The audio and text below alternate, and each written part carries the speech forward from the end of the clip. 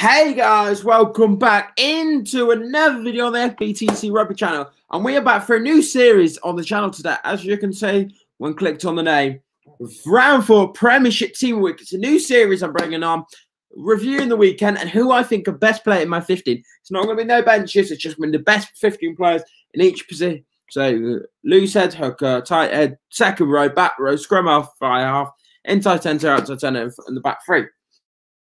We're going to get straight into it. Guys, got a microphone coming on the way in the next week. So for the next video, you'll have a green screen behind me and the microphone. I'm trying to upgrade the content for you guys. First of all, my loose head. Very good. The results were this weekend. 2 games cancelled off. Results were Harlequin. Bristol came back to beat Harlequin in this game.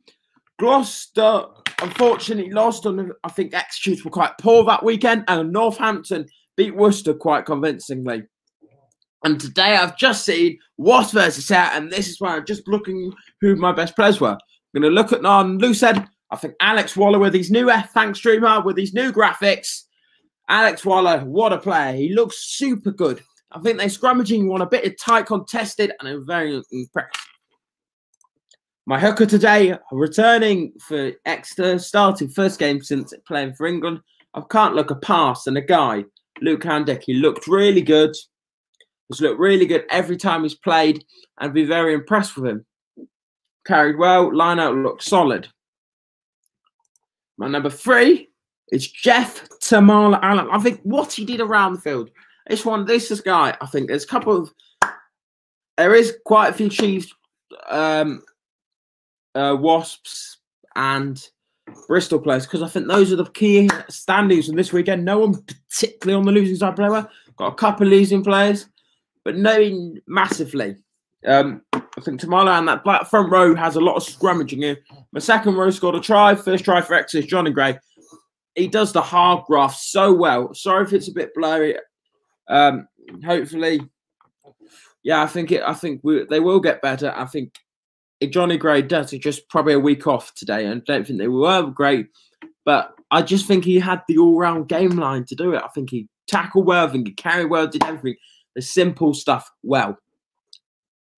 Number 5, captain was man of the match today from BT Sport is Will Rowling. Will, he looks really good. Really good. And that's carried well, tackled well, he carried a lot more, did everything well. He got those tackles, and really was a damage of that turnaround in the second half, in my opinion. I think they're really controlled. I think they're really starting to show what they're about, this Wasp team.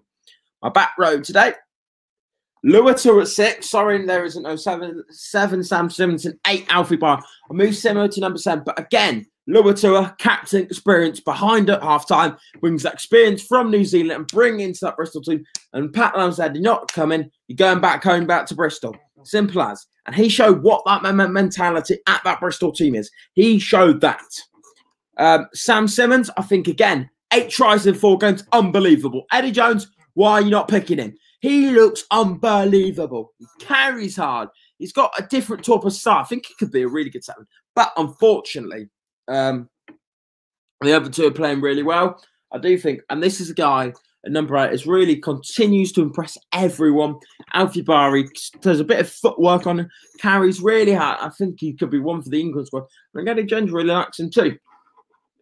At 9 and 10 is Harry Randall.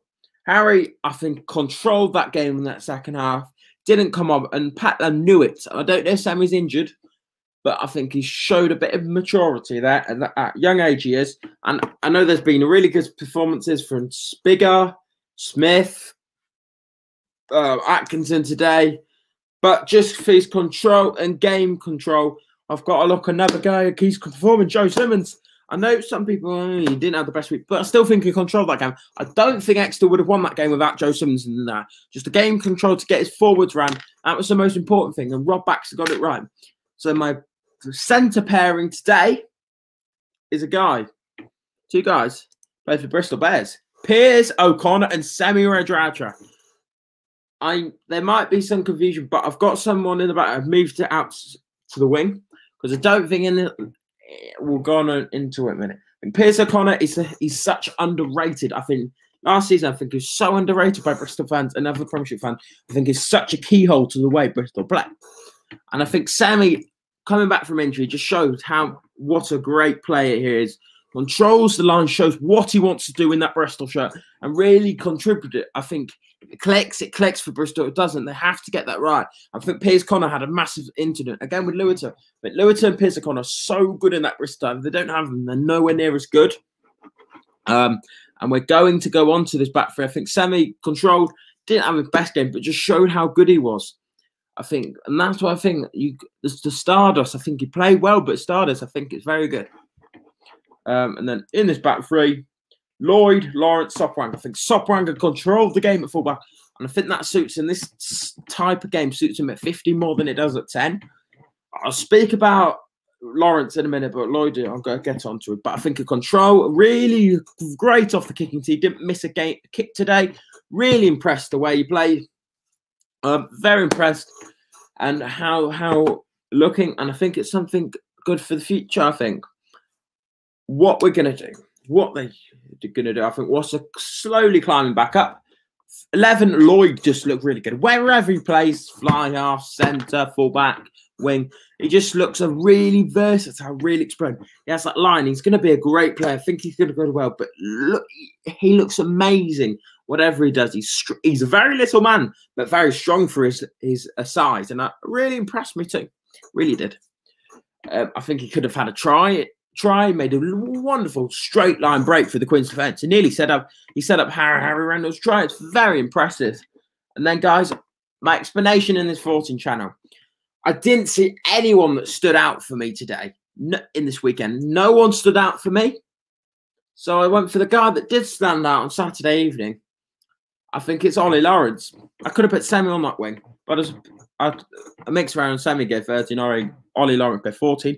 I think Ollie's power, his offloading ability, and I think that was a good one positive to come out of that game. Worcester, he really sparked that Worcester team into light. He shows how much it misses him when he's away. I think Eddie, I really want to see Slade and Lawrence in the future. Lawrence at 12, Slade at 13.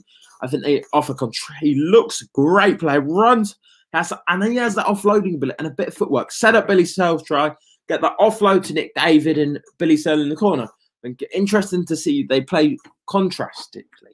Guys, and that is it today.